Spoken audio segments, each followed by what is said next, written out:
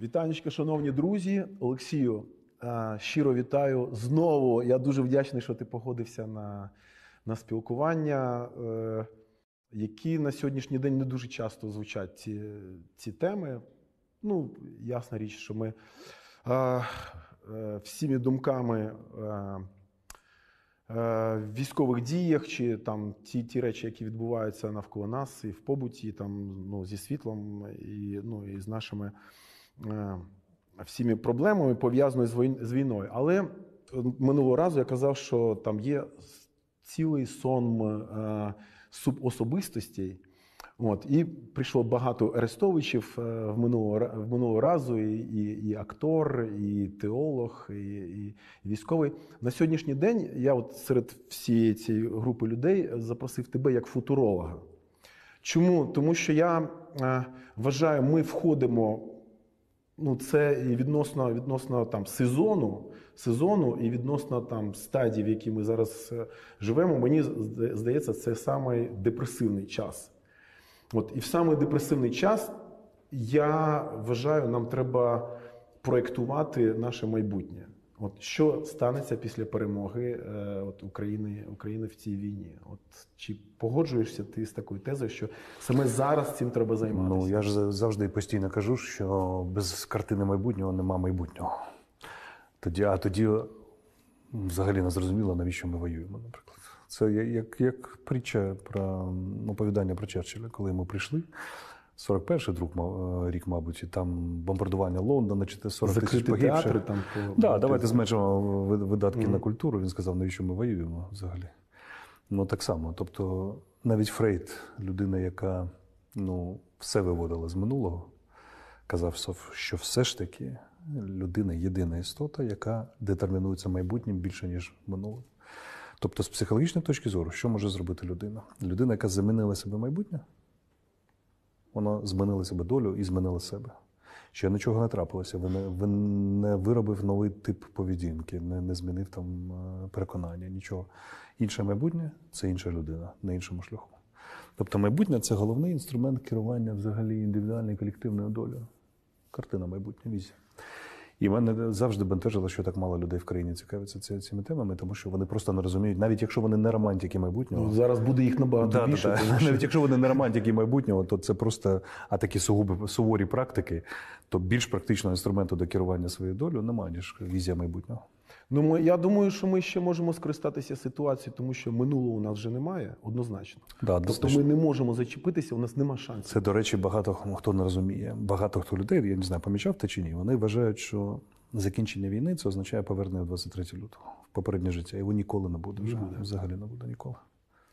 Ми це знаємо, ми це відчуваємо, а дійсність, вона настільки турбулентна. Хоча всі містики, практики, ізотерики кажуть, треба бути тут і зараз, що ми і робимо, тому що наш цей світ нас сюди просто насильно якби вганяє, але наш інструмент, я думаю, планування майбутнього – це… Можна бути тут і зараз, але тоді виникає питання, а для чого бути тут? Для чого? А на це відповідає питання про майбутнє. Просто, Олексій, ти просто по моїх тут тезах, тому що ти справжній футуролог. Про футурологію, я хочу сказати, що, такі футурологи, футурознавці, чи це були Ісус Христос, в принципі, він же, ми війдемо в рай Божий, чи якось там світ Божий.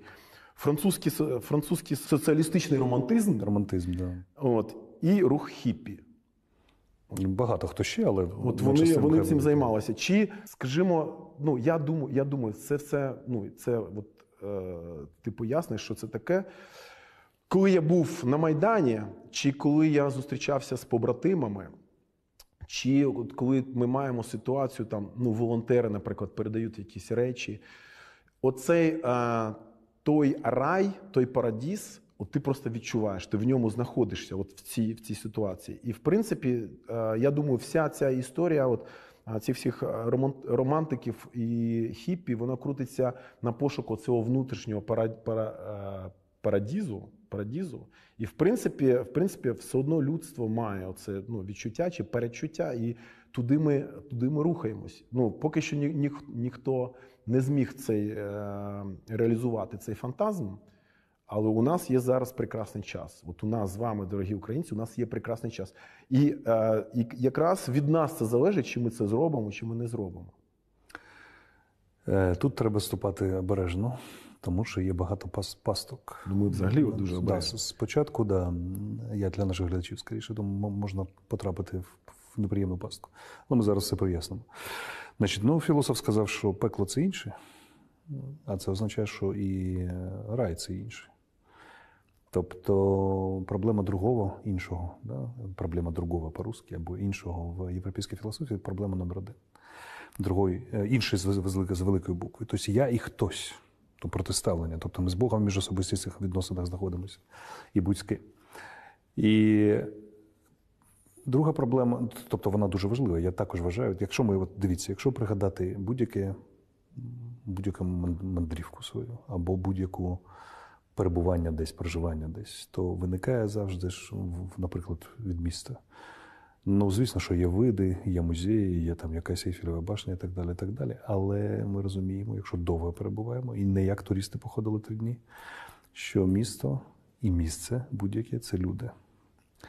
І саме через систему відносин, які ми будуємо, або ці люди будують з нами, ми і кажемо, це пекло було, або це був рай, або було щось нормальне, або ненормальне, і так далі, і так далі. Тобто нас визначає система відносин з іншими людьми і Wi-Fi, який ми роздаємо їм, і які вони роздають нам, і що виникає в якості колективного Wi-Fi, коли накладається багато різних Wi-Fi. Іноді це приходить в резонанс, і тоді трапляються чудесні речі. Іноді це конфлікт, іноді це там тут конфлікт, тут не конфлікт. Тобто складне накладення Wi-Fi, які роздають люди, часто поза своєю свідомістю, і визначає, зрештою, як ми оцінюємо місце або період, в якому ми були, правильно? Що стосується безпосередньо проблеми майбутнього, то вона ж постала з початком модерну, тобто це середина 16 століття. От вона почала поставати. До цього проблеми майбутнього не було, про нього ніхто не думав. А окрім Христа, з християнства вона постала насправді, але от в пересічного громадянина вони ж до 1000 року всі чекали кінця світу. Тобто вся екзистенція була європейська, це кінець світу наступного дня. І коли він вперше там в 1100 якомусь році, я не пам'ятаю, виникло питання, якийсь єпископ поставив питання, що, можливо, і не буде так скоро кінця світу. У них почалося перебудова всього от... відтермування і перебудова всіх сакральних, а потім суспільних практик на те, що, можливо, не завтра, а можливо, навіть мої діти ще не побачать. Це була занадто смілива думка. І так далі. А потім... Слухай, я торкнуся, це в мене в плані немає, от якраз ми торкнулися цієї теми. Я так розумію, що в кожній людині є оце синдром апокаліпсиса і синдром парадіза. В кожній християнській людині. От багато людей, які навіть не християни, вони не розуміють. Тобто позитивісти і навіть позитивісти. Суїцидальні якісь там штуки. Чому якщо ти вирос в християнській культурі, ти можеш жодного слова молитви не знати, взагалі нічого не знати про християнство, але все, що є в твоєму свідомості, воно має християнське прочитання, скажімо так. Тобто ми справедливість розуміємо по-християнськи, милосердя по-християнськи, час розуміємо по-християнськи, сам час. І решту абстрактних речей розуміємо суто по-християнськи. Тобто я завжди кажу, якщо ви справжній атеїст, то боріться навіть з цим, тому що ви ж використовуєте всі терміни, використовуєте в християнському значенні. І проблема в чому? Конкретно в цьому питанні, що полягало, що ці люди, це суто християнське відчуття. Кожне покоління вважає себе останнім або головним. Тобто це апокаліптичне передбачення. Кожне покоління вважає, що воно живе в найбільш рішучий час за всю історію. І от після них буде там апокаліпсис. Да, що китайці не так? Ні. Це суто християнське відчуття. Тобто ми ж в відчутті кінця світу, другого пришестя, ми постійно передбачаємо, що найбільше, і нам серйоз, навіть найбільш розумним людям покоління здається всерйоз, що ми найбільш рішучі покоління. От зараз. Що ми скажемо дітям? От подивіться, ми жили в період екзистенційної боротьби з Росією. Тобто ми отримали шанс поквитатися за 450 років. Взагалі вирішити всі питання. Оце ми жили. Дідушка Льоша і дідушка Олег. Розумієте? А ви оце, що ви там? Так далі. А вони скажуть, ні, подивіться, на якому зламі епох ми стоїмо. Це було тільки те, що ви робили, це була прелюдія лише. Це квіточки, це жалка прелюдія. От насправді ми тут. Потім прийдуть внуки і скажуть, за екологію. При всьому, ми ж не знаємо, що буде. Ми скажемо, космічна небезпека якась виникне, або навпаки, можливості. Іншопланетяни прилетять. І онуки скажуть, слушайте, ну там, звісно, що боротьба і так далі. Дідушку Льошу, дідушку Олега треба поважати. Вони там щось пережили. Вони по вайберу ще коректували, знаєте, як військові 14-го року кажуть військовим 22-го, що, слушай, що ти бачив? Я от ще по вайберу коректував артилерію в 14-му, а зараз то все зовсім інакше. Ну, от так вони нам будуть казати, що, ну, але ж ми ж там постали перед обличчям, наприклад, розпахнутого всесвіту, да? А ви там на маленькій уютній землі і так далі. Ну, так, і так буде кожного разу, бо це суто християнське відчуття світу, що кожне покоління стане. Але, і от питання полягає, а як ми бачимо це майбутнє? Христос сказав, це Царство Небесне. Він ніяк не конкретизував, він не казав, що там буде, насправді, притчами казав, він не казав, коли воно буде. Тобто це була візія майбутнього, але яка? Певна, духовна така річ. От такі візії майбутнього в соціально-політичному сенсі, або принаймні в сенсі філософському, почали виникати з твору, який називався «Утопія», який багато критикує. Томас Мор був людина складна, в тюрмі написав цю «Утопію». І з візії майбутнього у нас, що зараз, що ми маємо, каталог який? Чим користується західне людство, принаймні? Утопія, антиутопія. Утопія – це як буде прекрасно все, антиутопія – все буде дуже погано. Антиутопія – тобто все буде спочатку погано, а потім знову хорошо, якщо гідно поборемося. Є концепція кінця світу, тобто апокаліпсису, другого пришестя, і настання там другого іону, Царства Небесного третього. І є якісь там суто практичний, на перший погляд, суто практичне, типу стратегічне планування на основі довгострокового прогнозу. Але мало хто з людей розуміє, що прогноз, насправді, це не передбачення, це інструмент формування майбутнього. Тобто, коли ти прогнозуєш, ти заганяєш людей в цей коридор реальності. Саме тому люди так нервово реагують на прогноз.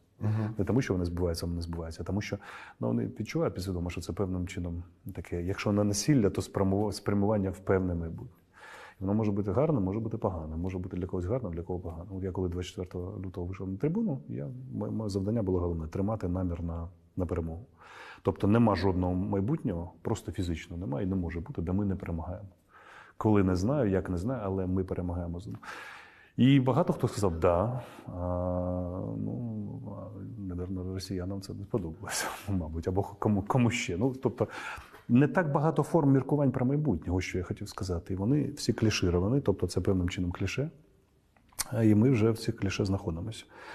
І зараз боротьба, зокрема, серед футурологів веде про те, що які нові форми передбачення майбутнього взагалі можемо пошукати. Тому що старі всім надоїли, набридли, всі хочуть щось нового, ніхто поки не знає.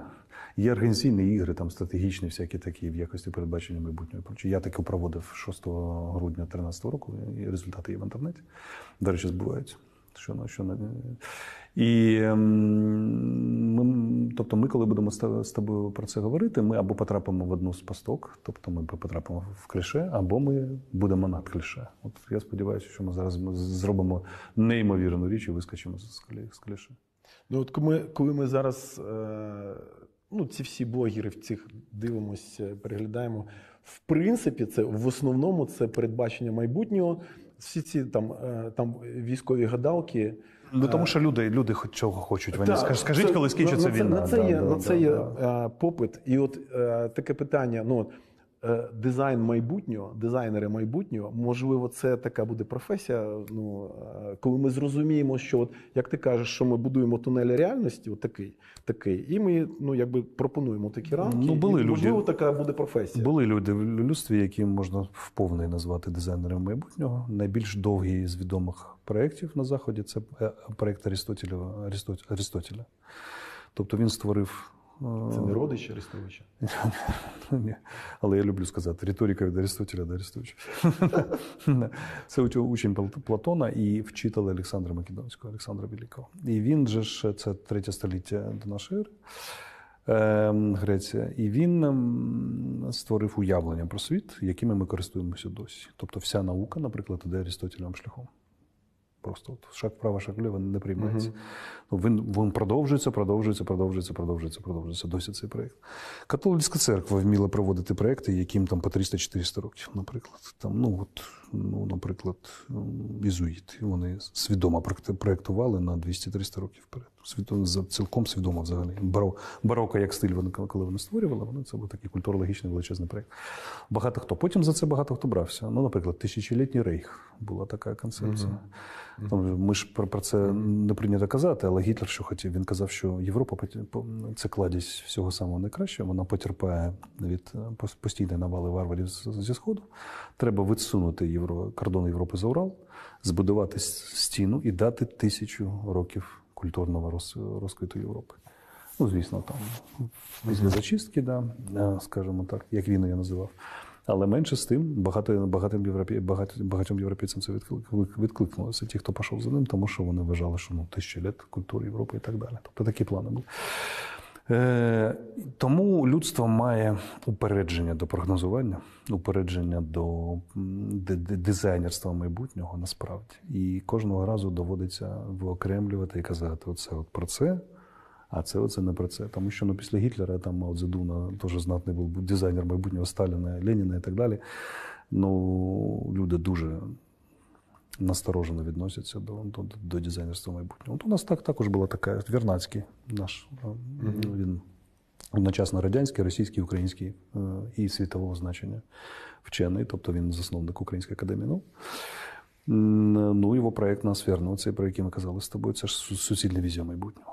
Тобто така величезна, там багато було різних людей. І тому, на жаль, кожен раз, коли ми кажемо про майбутнє, в соціальній проєкції його, ми маємо казати, по якої гілки ми пішли, або ми над гілками. От я думаю, що маємо стільки це спеціально обговорювати, щоб показати, що ми заходимо з тобою в метапозицію. Тобто ми не належимо ні до утопістів, ні до антиутопістів, ні до Вернадського, ні до чого ж. Ми просто самі по собі розміркуємо. Але це постійно доведеться заносити хвости, роз'яснюючи терміни, термінологію, логіку і так далі, і так далі. Інакше буде величезна путаниця, так що, вибачай, я змушений це робити. Чи погоджуєшся ти на таку думку, що для того, щоб намалювати майбутнє, треба, в принципі, орієнтуватися в традиції. Тобто, це чисто підліткові такі штуки, що там... Відмінимо все? Да, то ми старий мір розрушимо, а затем... Це лівацькі штуки. Це я ще стосовно музики, це моя парафія, що дуже багато експериментують з фольклором, перетралювали, але люди просто цю всю глибину вони не відчувають, не знають і воно виглядає така неоцифрова шароварщина, скажімо так. Тобто, якщо ми, це вже технології дизайну майбутнього, треба дуже добре знати матеріал, скажімо так, минулих літ, чи хоча б сьогодення. І потім... Давай зайдемо, якщо цікаво, я думаю, тобі буде дуже цікаво, і нашим глядачам я стисло розповім, звідки взагалі, як балансує ось традиція майбутнього. Є в християнському середовищі, є не лише християнське, але я через християнство можу подати, є баланс двох архетипів. Один – це Павло, а інший – це Петро. Петро – це камінь, перший апостол, на якому Христос збудував церкву. Він символізує традицію. Щось стале, щось дуже укорінене, щось таке, яке уходить в глибину років і так далі, звідки ми черпаємо натхнення, родова зв'язок, традиція, зрештою, що таке римський... стихія земля. Римський папа, передання традиції, руконаложення, або кожен священник – це пряме рукоположення від Петра. Тобто кожен православний, кожен протестантський, це ж безпосередньо. Жодного пропуску не було. Тобто хтось тебе через руки передавав. В глибину віков цей ланцюг уходить. А Павло, він же ж саме не справжній з всіх справжніх апостолів. Тобто він Христа особисто не знав, він прийшов після, він апостол язичників. Ці ж хотіли залишитися апостолами для іудеїв. Тобто ми вважали, що це суто іудейська історія. Але, по-моєму, він більше з усього пропаганди зробив. Так, він зробив християнство. Як казав один теолог, християнство так виглядає, що можна було б назвати павлікіанством його, тому що він дуже багато зробив. Він символізує не камінь, а віхор. Тобто суцільні зміни, прорив за всі кордони, відміну старих ідентифікацій, введення нових. Стихія повітря. Коли він сказав, що Несті, Ліна і Іудея, всі полізли на стінку, тому що це було потрясіння для того світу взагалі. І вони і символізуються. І те, що ми політично розуміємо як праве, консервативне, це Петро. Те, що ми розуміємо як ліве, експерименти такі прорівні, це Павло. І це відповідає дуже глибинному устрою людини, в самій глибині. Завжди є спокуса залишитися на традиції, стояти як на камені, і завжди є спокуса взагалі все відмінити, геть, і збудувати цілком нове.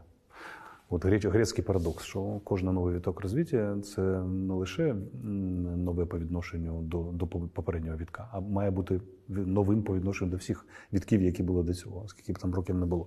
І оцей віхор, намагання вивернутися за всі рамки, за всі приділи, експериментувати з самоідентифікацією, навіть з розумінням, що таке людина, там всі зміна полі, зміна сутності людини там, і так далі, які там, транслюдина, які всі обмовляються, це лівий рух.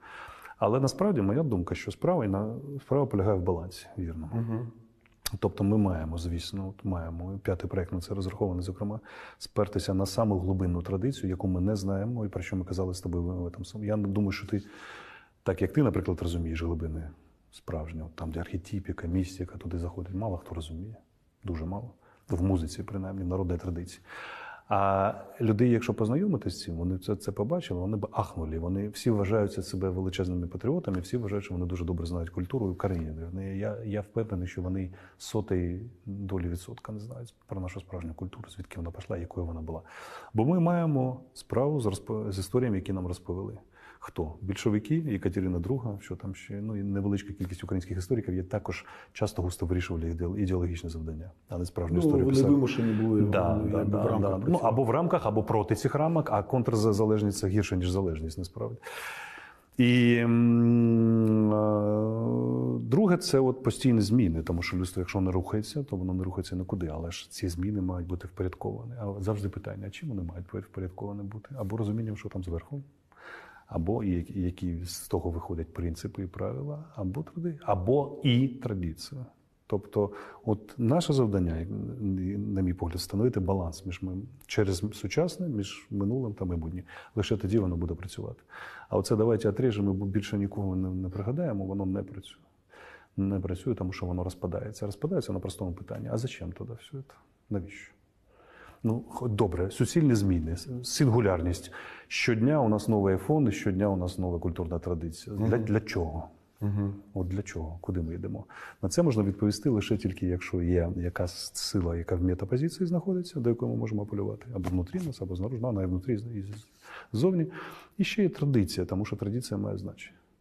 От мало хто розуміє, що традиція має значення. Накоплений досвід мандрів в рамках цієї конкретної культури, із сокровища, які накопили, величезне значення має, величезне. От якщо люди цього не розуміють, то їх завжди тягне вліво, скажімо так, ліворуч. Все відмініть і заново створити.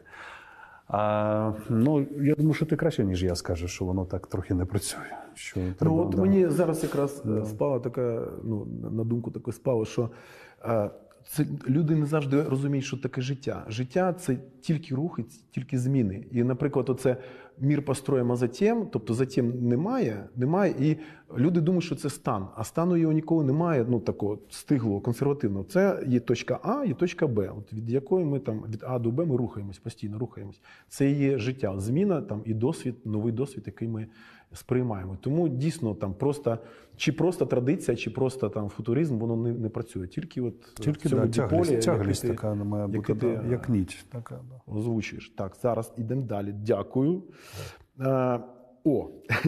Значить, але от в цьому диполі, наприклад, це у музикантів таке, можна зараз це таку метафору використати на весь світ, що от музика раніше була аналогова, ми там грали на електрогітарах, і це записувалося на бобінах і тому подібне. Зараз це відцифровано. Новий світ – це цифра.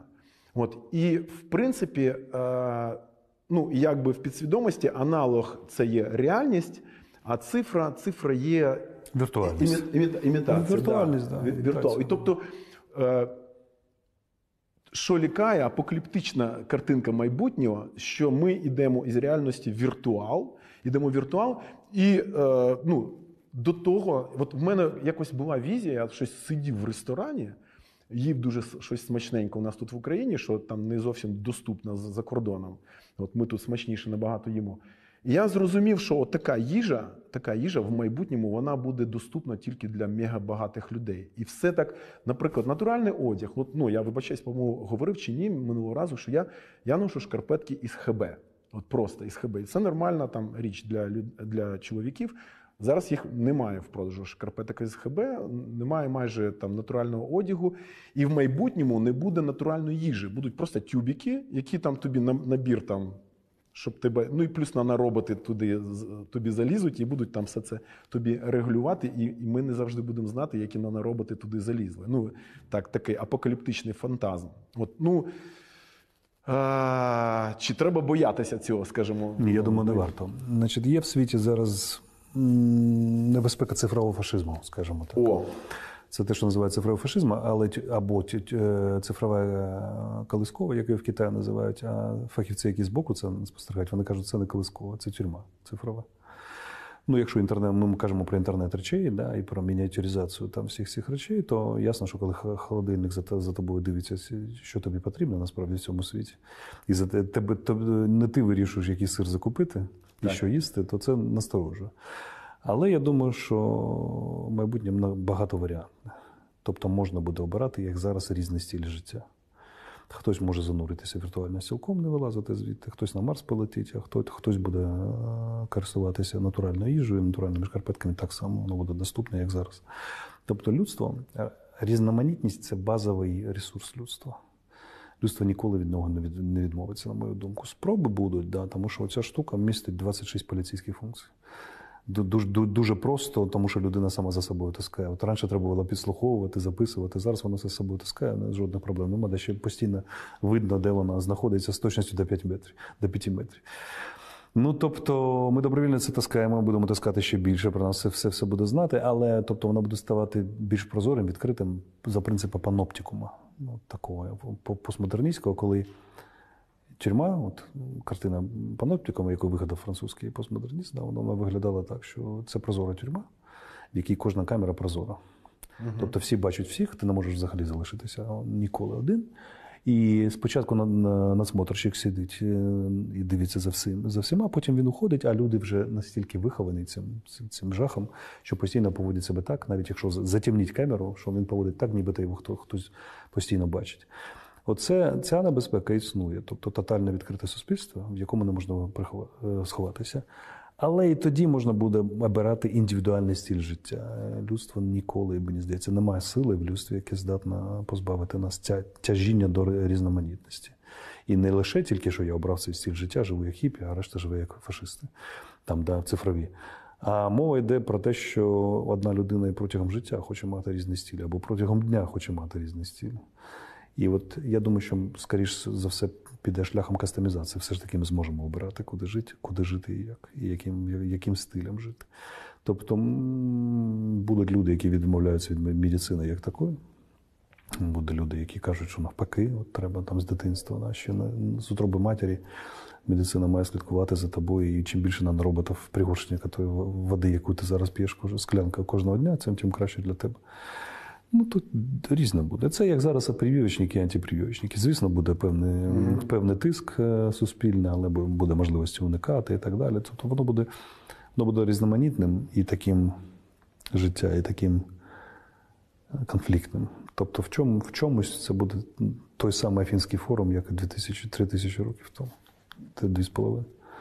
Ми минулого разу торкнулися якраз, озвучили цей діполь доля і воля. Доля і воля. І тобто воля це можливість вибору, а доля це... А доля це обставина, якийсь хтось формує. Тобто, в принципі, в майбутньому це від нас залежить, і в тому числі зараз від нас залежить. Ми всім глядачам пропонуємо вибирати своє майбутнє в майбутньому, тобто більше по шляху волі. Тобто доля, вона все одно є. Доля, наш оцей комплекс жертви і тому подібне, який приводить до цих всіх подій. Але тим не менш ми можемо обирати, чи ми лишаємося. Ми переродилися, ми вже не будемо попередніми українці. Тобто є тест Тюрінга, а буде тест Скрипки.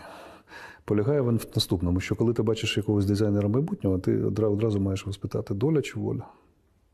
Який дизайн ти створюєш зараз в цьому майбутньому?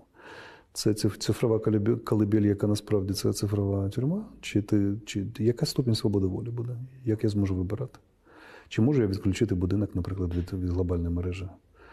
На свій будинок або свою квартиру, яка слідкує за нами за всіма, і жити іншим шляхом? Чи це буде зобов'язальною категорією в тому майбутньому, який ти будуєш? І це дуже гарне перевірчене питання. Назові співвідношення, де там доля долі, а де доля волі, наприклад, в твоєму проєкті майбутнього. І одразу по плодам їх узнаємо цих дизайнерів майбутнього. Тобто, якщо є небезпека, якщо ми чогось насторожено відносимося, то треба питати завжди про розподіл долі і волі в їх дизайні майбутнього. От я ще хочу такого тонкого моменту, коли ми діємо, рухаємось вперед. В принципі, у нас є такий інстинкт, контроль. І ми щось робимо, ми хочемо щось зробити, і у нас питання, як це зробити. У нас є якась мрія, і ми, як це зробити, як придбати автомобіль, як закінчити війну і тому подібне. А можливо, все ж таки технологія, вона майбутнього, як мріяти, не як зробити, а як правильно мріяти. Тобто, правильно, тобто спочатку ми не робимо правильний план, і без цього плану ми починаємо кудись рухатись, і у нас так-сяк собі виходить. Чи ми маємо впорядковувати візіонерство? Це цікаве питання, тому що існує думка, неперевірена, що якщо людину звільнити, і вивільнити творче начало, вона обов'язково щось намріє сама. Чи варто керувати мріями? Мабуть, якщо мова йде про практичну сферу якусь, соціальну, політичну, економічну, то існують такі знаннєві машинки, скажімо так, які дозволяють зібрати людей і провести колективне візіонерство, ті самі розстановочні ігри і так далі, і так далі. А чи потрібно навчати, наприклад, маленьких дітей бачити майбутнє? Тобто, чи має бути візія майбутнього кожного? Це величезне питання, до речі, дуже непросте. Треба подумати на цьому. Немає готової відповіді на це питання.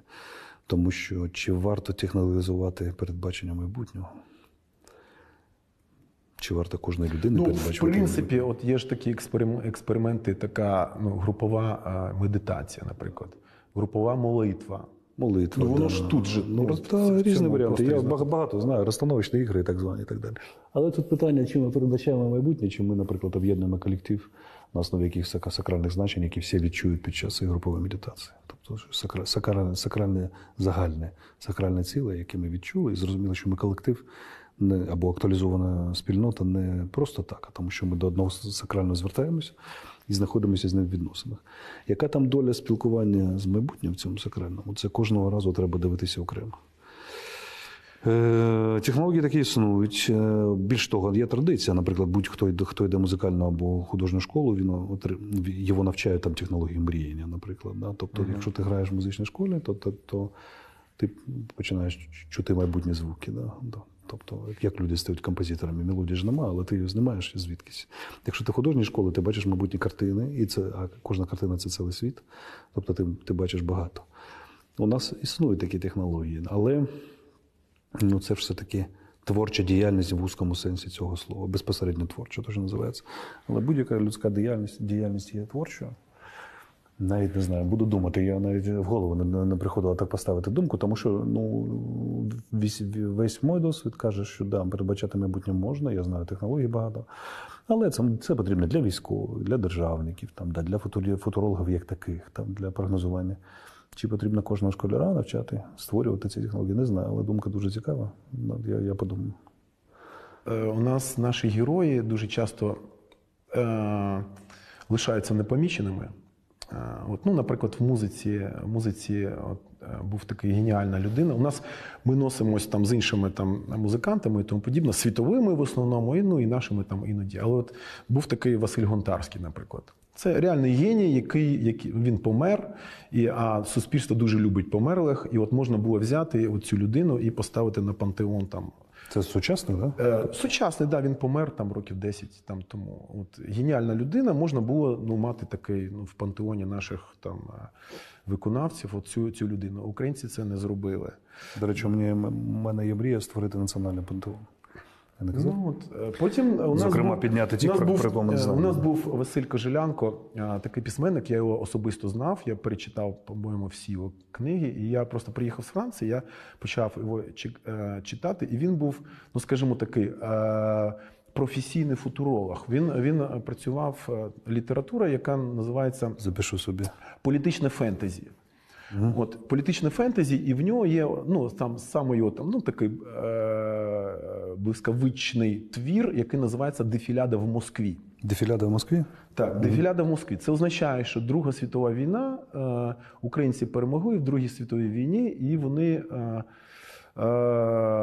роблять парад в Москві, той парад, який ми знаємо, в 45-му році, я не пам'ятаю, якого травня він там був, не 9-го, там якогось іншого травня. Ні, він був пізніше. Да, але це саме українці. І, значить, українці, і Василь Кожелянко. Кожелянко, так? Да, Кожелянко. Записав собі. Значить, що цікаво, от, ну, його футурологія така от, ну, воно реально треба, це цікаво прочитати. Він на початку 90-х років це написав, на сьогоднішній день це дуже цікаво. Значить, Московія – це купа незалежних держав, більшість із них дружня Україні, що цікаво, і та конкретна Московія, от коротше, зараз я трішки в сторону відійду, значить, архетипи от, ну, вони проявляються в казках українських. Там у нас Котигорошко є, які у нас ще, ну, Колобок, до речі, там це теж українська казка, це ну, там Воля, там я від бабушки ушов, від дідуся, це українська казка. А в них там Ємеля Дурак, якому все завжди, чи про золоту рибку, все дарма йде, от просто все дарма йде. От. І що цікаво, от, я коли їздив по Росії, там анекдоти. От, які анекдоти про хахлів у росіян, такий архетипічний анекдот про хахлів, він є такий, що хахол там на городі щось, і там летить кукурузник, і падає йому в город, і цей хохол там репу чеше і каже, ну, яка країна, такі теракти. От, і ха-ха-ха, і вони дуже сміються, їм дуже смішно. І потім було про газ, там, який, ну, ще менше смішних. А у нас архетипічний анекдот це от, давайте побудуємо цей паркан, а тепер заливайте бетон.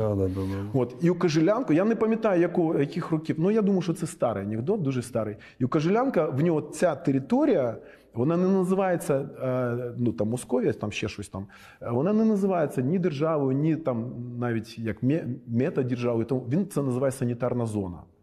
Санітарна зона, тобто в картині, футуристичній картині Кожелянка, тобто він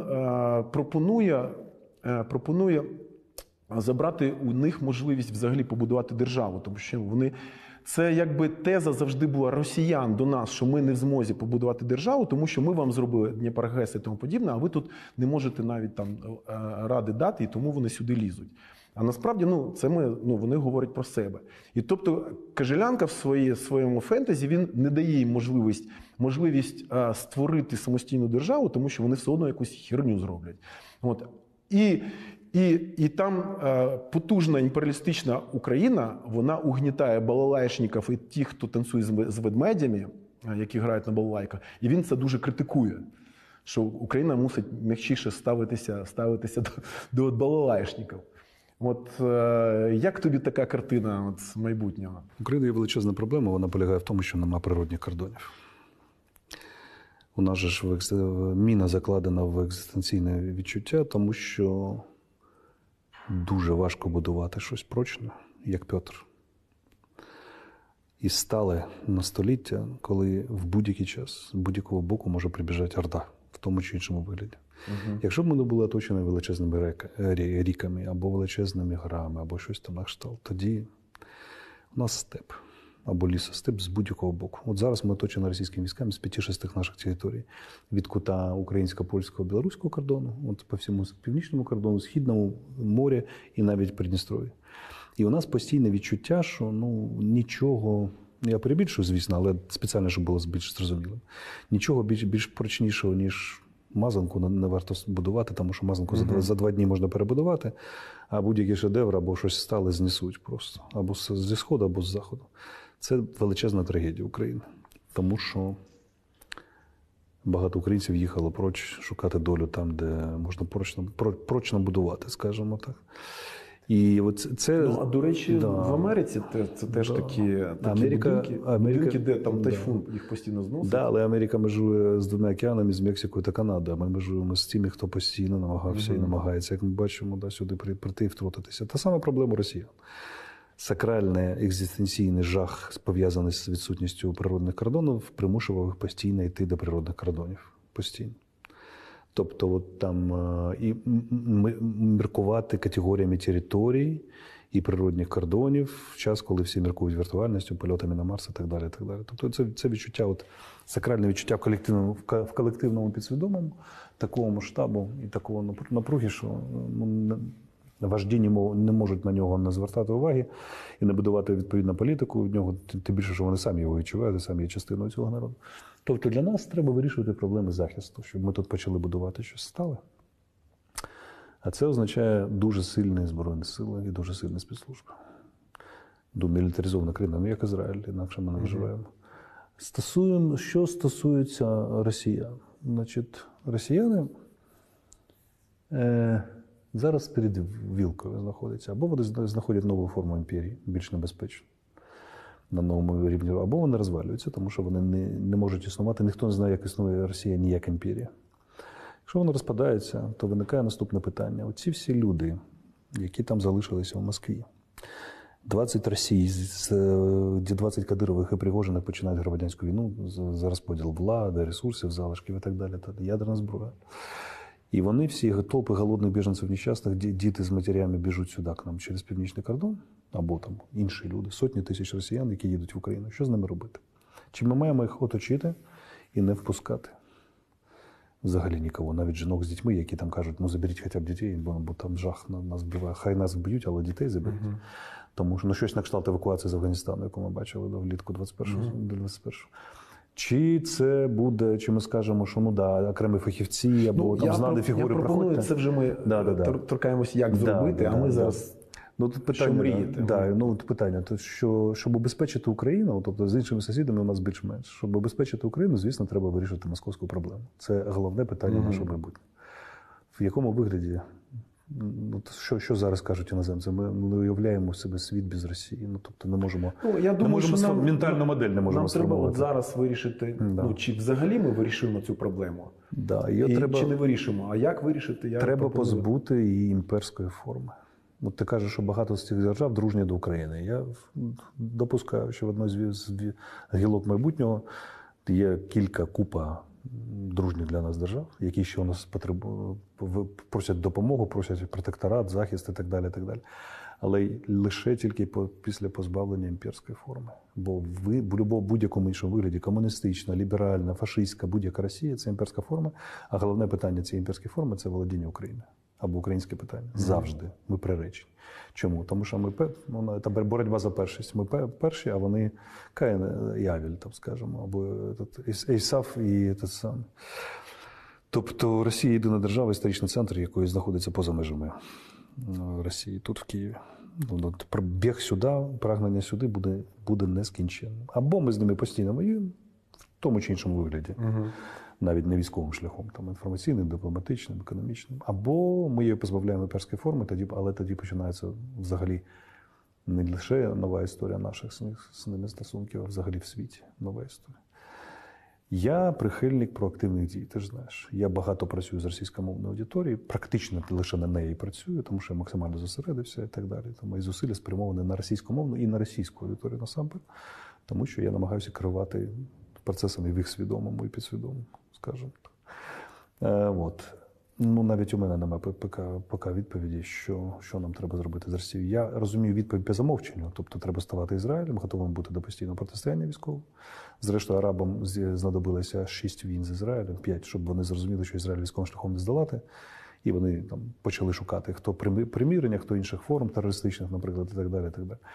Але ми з росіянами, можливо, не одна війна знадобиться, щоб вони зрозуміли, що марно нападати на Україну, на жаль.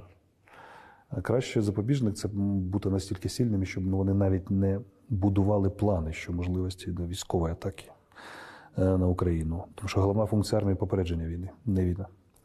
І якщо ми збудуємо таку умову, тоді у нас почнеться протиборство в інших формах – економічних, культурних і так далі. Чи готові би до нього, наприклад, для боротьби культурних форм? Це величезне питання. Ну, от, наприклад, наочно воно вирішується так. Ми маємо залишити російську мову або російську культуру, або культуру українську, але на російській мові, хоч в будь-якому вигляді тут, чи ні? Чи ми маємо просто от культурна стіна величезною висотою, вплоть до переведення, грубо кажучи, застосування таких запобіжників, як переведення на латинку, щоб вони просто не могли читати нашою мовою, а наші діти розучились читати глаголиці, скажімо так, і так далі. То культурний бар'єр треба вибудовувати чи ні? Якщо ми хочемо впливати, це одна відповідь на них. Якщо ми хочемо огородитися, це зовсім інша відповідь. А друга відповідь, чи ми здатні огородитися, чи не здатні. В общем, треба вирішувати. Але завжди виникає питання, хто суб'єкт? Хто суб'єкт таких рішень? Хто ті дизайнери майбутнього, які це будують? Сучасні політики так не думають. Політика давно стала такою, що інтелект, візія майбутнього і політика – це зовсім різні речі. Дуже небагато залишилося в світі держав, в яких, по-перше, є запит на інтелект в політиці, по-друге, на візіонерство майбутнього. Зараз з картинами майбутнього в світі взагалі дуже погано. 40 років тому було 4 чи 5 картин світу майбутнього, сьогодні 2 максимум. Майбутнє як минуле, Гаррі Поттер і все решта, тобто «Властелин колець», тобто ми, може, будемо з бластерами, але стан відносин той самий феодально-магічний. Да? Або там невідома утопія чи антиутопія, що і так далі, і так далі. Ну, тобто, про це думають китайці, про це думають американці, можливо, британці багато про це думають. Чи думаємо ми про це? Ні. От я мрію якраз зробити нашу країну такою, яка думає про майбутнє, яке думає про майбутнє і керує майбутнім, тобто хоче дизайнерити майбутнє і власне, і своїх оточуючих, особливо північного сусіду, тому що якщо ми не будемо керувати їх майбутнім, наше майбутнє буде погане і непередбачуване. Ми змушені це займатися цим. Я пропоную таку метафору, що Україна знаходиться на геополітичному розломі. Да, ми на розломі пліт знаходимося. І до сих пір, якби по факту, 2 світових війни відбувалися на наших теренах, і раніше ця вся тусовка, можливо, саме із-за цього. Це як ці плити. Ну так, геополітичні плити. Вони розходяться, і тут така дірка, і там магма, це всі діла. Можливо, ми зараз входимо в новий світ, коли інформаційний, навпаки, воно починає схід і захід зближуватися, і тут, де ми знаходимося, іде гора, скажімо так, піднімається гора. І от ця метафора, я тоді, хочу продовжити цю метафору, що якраз наша задача проактивно зайняти позицію в цій справі. У нас немає просто іншого виходу, як просто керувати цими процесами. Тому що буде просто це продовжуватися. Але ми зробили дуже цікаву річ, як на мій погляд. Якою може бути взагалі українство майбутнього? Мені здається, що ми знайшли цивілізацію нового типу. Багато хто каже, а чому? Тобто це що? Будь-які українці, або українці зараз в Швейцарію виїжджають, або там, я не знаю, в Аргентину, або в Америку, вони одразу, по-перше, сходяться, по-друге, моментально домовляються, по-третє, негайно починають донатити на ЗСУ, допомагати і пересилати, і якось влаштовуються. Тобто мало хто так може. Зазвичай це малі народи, які там просто тримаються на родинних зв'язках. А ми не знаємо один одного, родинних зв'язків не маємо, але одразу... Євреї написали, так ми ж такі. Тобто це держава плюс діаспора. Ми такі, говорю, ні, є принципова відмінність. Українцям можна стати добровільно. Як на Запорізьку Січ. Тобто ти кажеш, я хочу розділити цей образ життя і приєднуєшся до цих. Дуже багато людей, які за походженням не українці, обрали цей шлях. Тобто ми створили цивілізацію нового типу. А тепер виникає питання, а чи можна стандартними шляхами спланувати майбутнє для цивілізації нового типу? Або суспільства нового типу, навіть цивілізація нового типу. Можливо, у нас і майбутнє буде іншим і має бути сплановано іншими шляхами. У мене прямо записано нова технократична козацька держава. Так, так і є. Я називаю свою концепцію «Футуросіч». Я кажу, або 5-й проєкт, або «Футуросіч». Тобто, або ціла низка футоросічей. Ну, тобто, добровільне українство, я кажу. Тобто, ти можеш приєднатися як до Запорізької Січі. Тому що якраз ці діаспори, вони не тільки українці, там повно ще і аборигенів. І вони діють, І головна фігура – це технологічний інноваційний підприємець. Ну, тобто, підприємець в широкому сенсі цього слова. В культурі, в науці, там, в музиці і так далі. Тобто, це не лише Ілони Маски, а люди, які будь-якого прориву бажають. От хочуть прорватися за межі, за горизонт піти, за обрій. І їх треба перетягнути всіх сюди і всіх зробити українцями. Тобто все буде Україна, це в тому сенсі, що ми маємо все зробити так, як ми хочемо. Я би сказав, що їм не обов'язково сюди до нас їхати. Ну, тобто, да, вони можуть бути там на місці. От зараз Юра Романенко, наприклад, робить багато включень якраз з українцями, які поїхали, або опинилися за кордоном, і як вони там влаштовуються.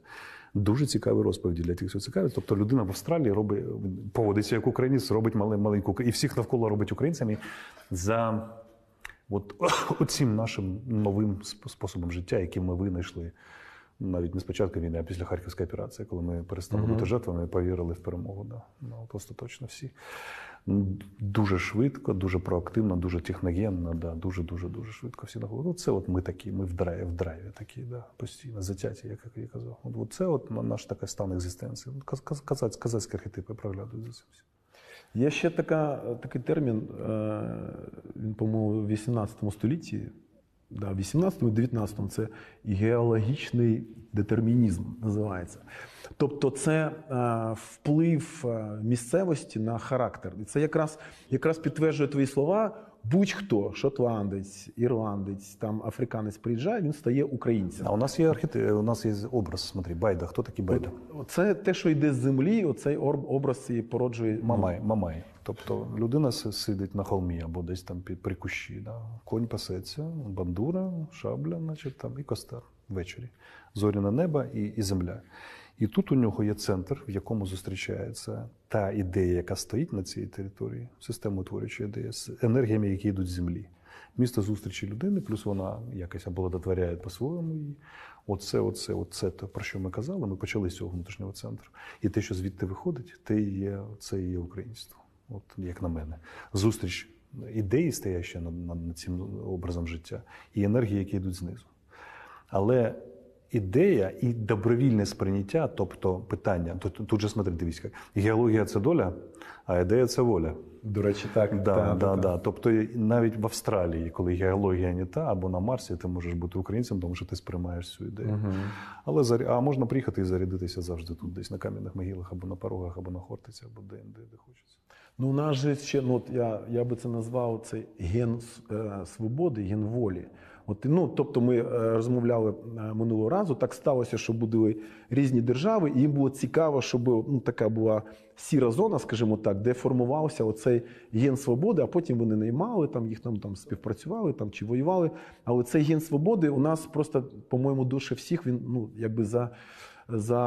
закріпився в нас. Ми багато казали, з початку 91-го року ми казали про національну ідею, але її не можна встановити, її можна лише наткнутися на неї, як кажуть. Ми зараз на зламі, нас поламали, війна, і що проступило на зламі? Воля. Оце є настояща ідея. Що під час величезних випробувань проступає, то є на справжню ідею. Наша ідея волі. Вона тут, вона там, вона тут, вона в генах, де хочеш. Воля. От ми вільний народ. Воля як сила здійснити те, що ти хочеш. І воля як свобода робити вільне виявлення душі. От як я хочеш. Хто в музиці, хто в науці, хто там, де хто хоче. І це радо сприймається рештою. Тобто це купа актуалізованих спільнот. Людина може належати до деяких спільнот одночасно, яка з однодумцями, які розділяють цей драйв, цей конкретний драйв. Чи він існує 300 років, чи 3 дні, в рамках якогось фестивалю, неважно. Є драйв, Казантіп такий, який або Майдан, який Толока, ще є таке слово у нас, тобто який веде людей в цей час, на цьому періоді за цією зіркою. Це українці, це ми такі. Після перемоги, в майбутньому нам все одно потрібна держава. І нібито ця воля, ген волі, він проти держави. От як ти бачиш, як вбудувати нашу волю в державу? Яка держава, чи яка демократична, чи пластична держава мусить бути, щоб ми себе отак проявили? Це росіяни кажуть, що українці не здатні органічно, генетично не здатні до самоврядування. Тобто вони постійно цю думку проводять європейцям і кажуть, віддайте нам, ми їх впорядкуємо. Навіщо вам це? Але ж ми в найгіршому випробуванні, яке лише тільки можна уявити, показали, що ми держава. І ми держава дуже цікавого типу. Тобто у нас же ж держава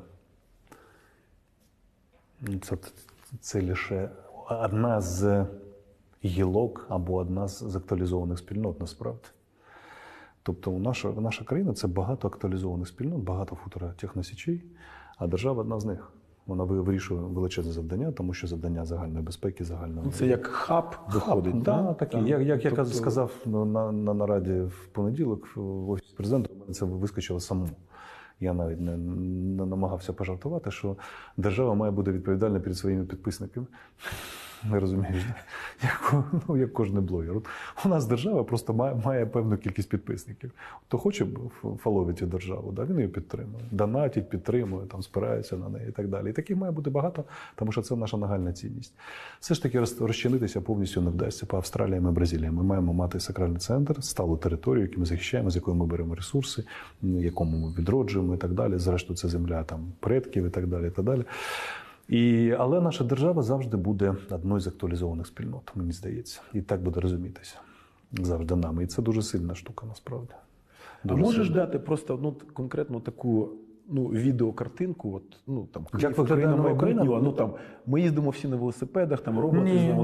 Ні. Це дуже квітуча земля, по-перше. Дуже квітуча, тобто суцільний едем такий, сад.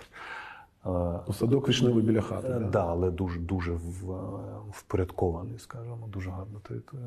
Потім це 20 або 30 техномісць, причому є театральне місто, є там фізичне місто, є космічне місце, є там IT-місто і так далі, і так далі. А між ними надскоростний транспорт, такі мотаються, це монорельси, гіперлупи, все, що захочеш, що нам буде для людства, літаюче. Дуже сильні, потужні збройні сили, дуже потужні спецслужби, сучасні, надсучасні, современні. Держава опікується лише обороною, міжнародною дипломатією, загальною, інфраструктурними проєктами величезними, тому що вони не окупають себе, бізнес не може їм займатися, величезні проєкти. Дуже багато чого віддано на місця. Тобто навіть культурна політика до певних меж, скажімо так, Соединені Штати України, Сполучені Штати України. Тобто кожна територія окрема в чомусь. У нас же кожне село має власний герб, власні традиції. Воно, в принципі, так і є. Так і є, фактично є. Фактично треба проявити просто. Але проявити, дозволити проявити, скажімо так. Тоді йдеш по Україні, кожне село має окремий герб, а якщо подивитися на сусідні райони або області, то рисунок вишиванок різний, похоронні і свадібні обряди різні, хоча в чомусь ядро є. Борщі різні і так далі, і так далі. Да. І оце і гарно, так і має бути. Ми як Австрія, тобто позолочена, німці ж називали в Другій світовій, знаєш, Україну, позолочена Австрія, вони казали. Тобто у нас є щось спільне, прагнення до волі, а є щось кожного своє, і він має А щодо тих міст, які зруйновані, які прийдеться відбудовувати з нуля? Там гарна можливість збудувати щось нове технологічне, тому що це якраз привід. Там же ж зруйновано попередній технологічний поклад, тобто можна одразу будувати новий. У нас, на жаль, мало часу. Просто це до нової зустрічі, що називається. Тоді така твоя порада, стосовно, як ми починали бесіду, стосовно як планувати, тобто це вже технологія приватної футурології. Дуже просто. Картинка не має бути логічною. Немає? Не має бути логічною. Картинка не має бути здійсненною навіть. Картинка має вдохновляти, надихати. І єдине і головне завдання – надихати. Звісно, що ми можемо в голові збудувати. Це відчуття Мамая. Відчуття, що хочеться туди всією своєю сутністю. Стан Мамая. Да. Звісно, що життя внесе свої корективи, звісно, що є картинки інших людей, які доведеться узгоджувати і так далі. Звісно, що збудувати утопію не вдасться, царство Боже на землі, але ми можемо до цього постійно прагнути, залишаючись реалістом. Наша сьогоднішня розмова скоріше про баланс. І зрозуміти, де моя воля в цій картинці, а де доля, яку я маю здійснити, або я в такі умови поставлений, це і є виклик для кожної окремої людини. Я візіонер, я бачу цю суперфутуросіч, Україну, Україну космоса. Я знаю, що бачу. Десь там іде висадка на спутники Юпітера, якісь космодесантні отряди, і наші хлопці, які там от з вусами, з оселедцями, кажуть, що там з надписом там Русь, Україна або щось таке, кажуть французам або американцям, давайте ми перші. Вони питають, чому? Тому що дуже небезпечно. Тобто вони наслідують Святослава Хороброва, да, всіх космічних ботів висаджуються перші, кажуть, ми перші підемо. Руси українці або українці підуть перші. Ну, от таке, не лише на землі. І от треба надихатися. Картинка майбутнього має надихати. А потім, звісно, включає правополушарне, да, ліве полушаря, яке рахує, підраховує, що можна зробити, що не можна, якими шляхами. Транзит – це інша справа. Дизайн – це інша справа. Найперше вона має надихати, щоб було за чим жити. Хотілося туди всій своїй сутністю. От тоді це працює. Оце. А потім ми все поміркуємо, як раціонально це зробити. Бажаю всім відчути свою долю, реалізувати свою волю. Дуже дякую. Дякую навзаєм, Олег. До зустрічі. До зустрічі.